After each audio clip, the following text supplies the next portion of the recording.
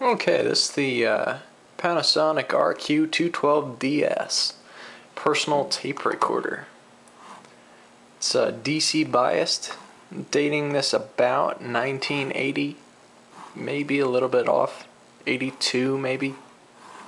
It's hard to tell because it actually has the connections for shoulder strap. So it was also so valuable, somebody took the time to etch their whatchamacallit into it. Don't know if you can see that. Their serial number. So it must have cost a boatload. Has this cool little thing that measures the power level too. As you heard, that was Max Celebrate the Holidays. Any cassette tape fan's gonna have that. It's really common. 1986 came free with a pack of Maxell blank audio cassettes. They also have a tape from a film strip that I got out of the church, out of a dumpster behind a church. I don't know why it's buzzing like that.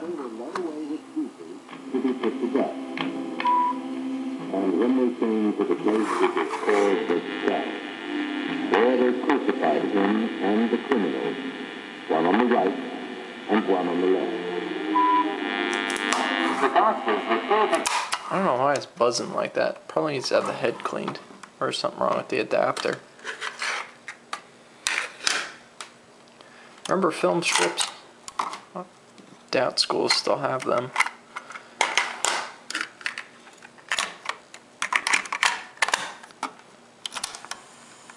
Yeah, this is side B. I'll show you how it records. It's got the typical Panasonic orange button within the play button. Push that down with the play button. This is the test of the Panasonic RQ-212DS tape recorder. Early 1980s. Very cool looking. We'll do a rewind.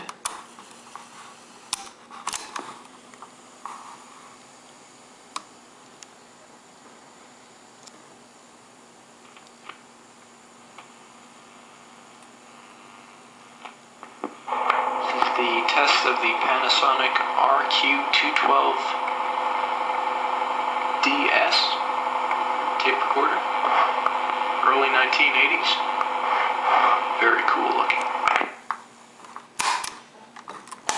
Of course, this has the space for the 6-volt DC adapter, or an AC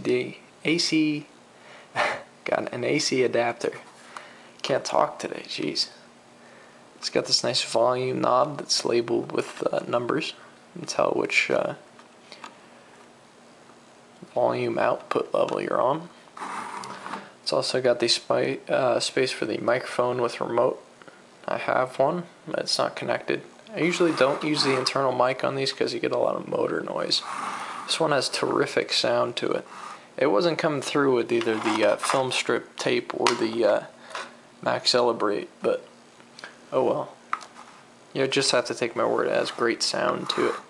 It's a monaural. If I haven't said this already, it's DC biased. It's got a mono 8 ohm headphone output jack for a single earbud. Probably one of those things at this time period that was like one of those plastic things with the other little plastic thing you stuck in your ear. It's like a little speaker. I don't know what those are called. Earbuds, I guess.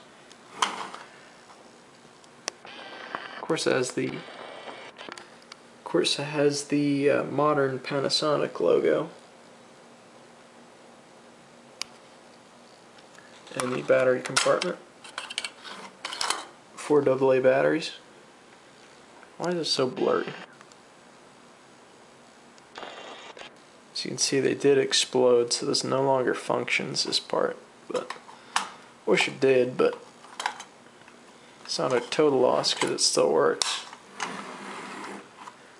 That is the Panasonic RQ-212DS personal tape recorder from the early 80s. Not sure of an exact year.